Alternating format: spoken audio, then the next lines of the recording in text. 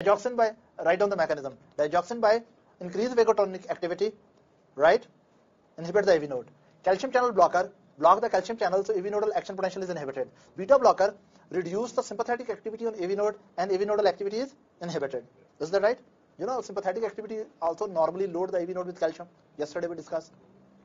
Then, adenosine is a very short-acting AV nodal inhibitor.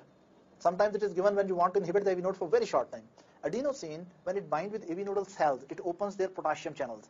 So AV nodal cell will lose potassium. And if a lot of potassium come out of the AV nodal cells will become more electronegative. If normally they are minus 60 millivolt, now they will become more electronegative due to loss of cations. And if AV node become too much electronegative, can you stimulate it? No. So this is what adenosine does. It is also AV nodal blocker. So all these drugs are AV nodal inhibitor. And another mechanism is also AV nodal